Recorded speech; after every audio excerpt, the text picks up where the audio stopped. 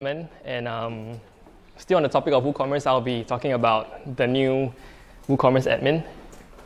And so this is me, and if you want to get in touch, this is my email address, my Twitter handle, and if you're interested in development stuff, you can read my blog. So just a show of hands, has anyone not heard of WooCommerce before? Just to make sure everyone is on the same page. Okay, so since everyone here is, or at least has heard of WooCommerce before, has anyone actually used the reports in WooCommerce? The native reports? Or do you even know it exists?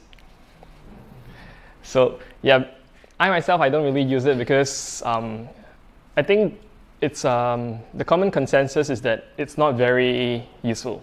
It lacks a lot of our metrics and important data. So even though it's in the dashboard, it's in the admin, when store owners go inside, they don't really see the information they want. So what people usually do is they install third-party plugins, other plugins that gives you more comprehensive data. But then again, when you have more plugins, a lot of conflicts here and there, especially when you do an update. So WooCommerce actually, I think at the end of 2018, they came out with the alpha version of the new WooCommerce Admin. So for those who haven't seen the default reports, it looks something like this. This is where you can view your orders, your store orders, and then there's this. So that over here you can see your orders, and then you can categorize it by, you can change the view to sales by product, sales by category, coupons by date, customer downloads, and you can also filter according to the date. And you can also choose to view by customers. So how many customers, or the list of customers that actually purchase from your store.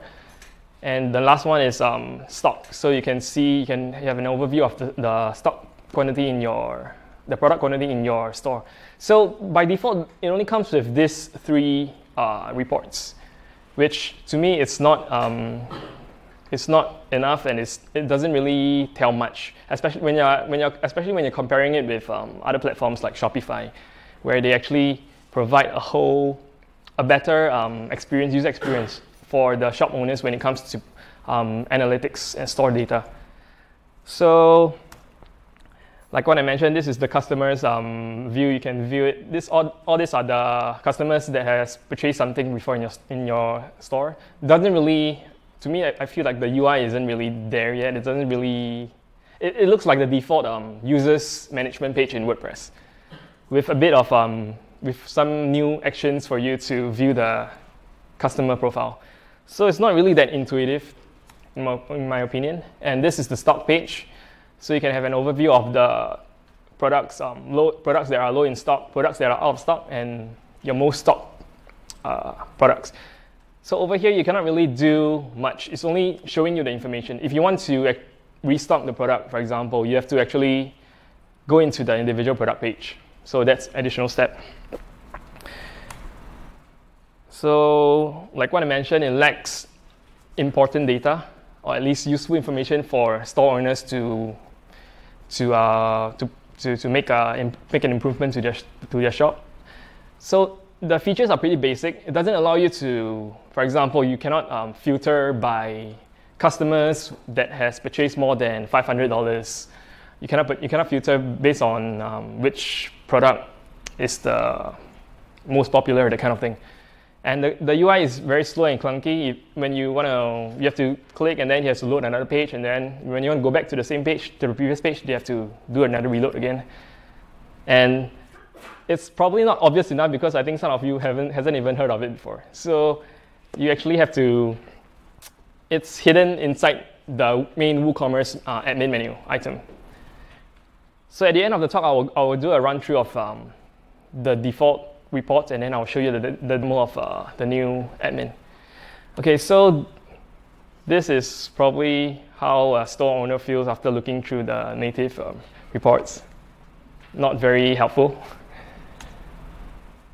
Okay, so back in 2018, like what I mentioned, end of 2018, the team came up with this new WooCommerce dashboard. So the idea is to focus on providing a single place, a dashboard for store owners to view all the important data.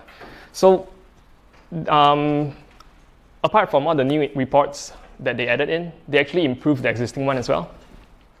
And they included more important data and useful information for the store owners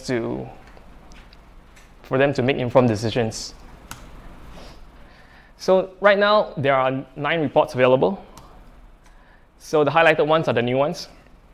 You get to see your overall revenue, your products, categories, which categories is performing better than the others, coupons, the coupon codes, and downloads.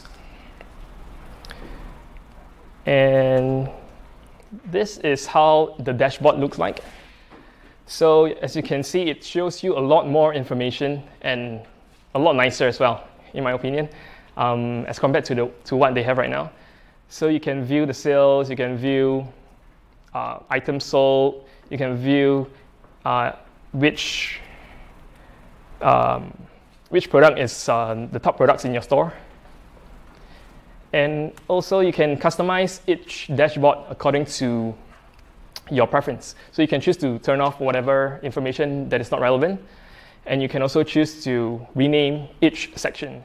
So the idea behind this is that the WooCommerce team believes that no 2 stores are the same. So they allow us that ability to hide things that are not relevant. So if your store is not dealing with downloads, digital downloads, or if your store don't have any text, so it doesn't make any sense to display it, so you can choose to hide it. And you can also choose to change the position of the sections. And this is the revenue report. Let's see. So basically, it's a quick overview of your revenue, your